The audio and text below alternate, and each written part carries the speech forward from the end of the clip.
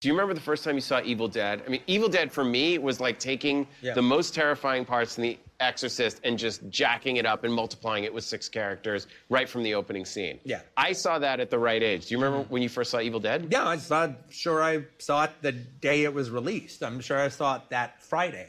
Because I was waiting for it, because I read the Fangoria cover that had Ash with the chainsaw. With the chainsaw on it, and Stephen King, I have just seen the scariest movie of this decade or whatever, because it had played at MeFed or something. That was the news about it. There would be, you know, movies like The Dorm That Dripped Blood or something would get coverage in Fangoria, but they wouldn't go apeshit over it. You know, this they went apeshit over. I think I'd read an interview with Raimi and Tappert before I even saw the movie, so I saw it the day it opened. That was like what made me want. And that, as a kid, was like, the fact that he was 21 and did it in the woods, I was like, you don't have to be from Hollywood to make a movie. Oh, yeah. That was the first time I conceptualized that.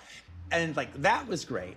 And the Coen Brothers with Blood Simple was great. But then, even though there was Crime Wave in between, then they follow it up with Raising Arizona and Evil Dead 2, which, in my generation of young guys, those were the 2 best movies made in our lifetimes. I know. That was, for me, Evil Dead 2, for sure. Evil Dead 2 and Raising Arizona, and the crazy way they shot it with all the camera doing all this stuff that we had never seen before. With Three Stooges humor thrown into the most violent horror movie you'd ever seen. It was like taking the violence of the Three Stooges seriously. Yeah, yeah. And both Raising Arizona and Evil Dead 2 just keep trying to top each other with their weird camera shots and whatever.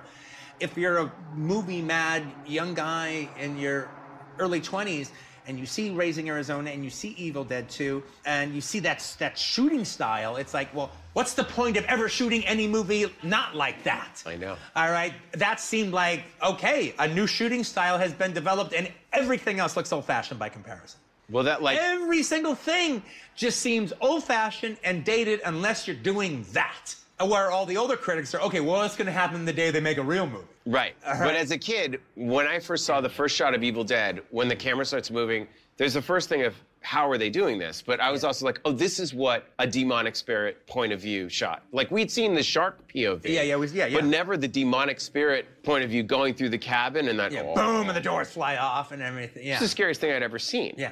And that you play the tape and it's just in the bile and the gore and and even that it sort of had that basket case 16 millimeter stop motion animation quality. I fucking loved it. There was also something else about Evil Dead that made it also kind of particularly cool was, well, you had to get it. Not everyone could get it. It was cheap. You had to be able to not just look beyond that, you had to embrace that. And also, it is scary, but there is a really weird sense of humor that if you're not in line with it, you're going to think, oh, that's just a piece of junk. And so you had to get Evil Dead 2. And if you were smart enough to get it, then, oh, it's the greatest thing ever. You're not going to show it to your aunt or your mom and have them accept it, or even some girl you know and have them accept it. When we watch Evil Dead 2 and we see the little model car going on the bridge, we think that's the height of creativity. It's brilliant. Somebody else is like, that's a cheap model car. What the fuck?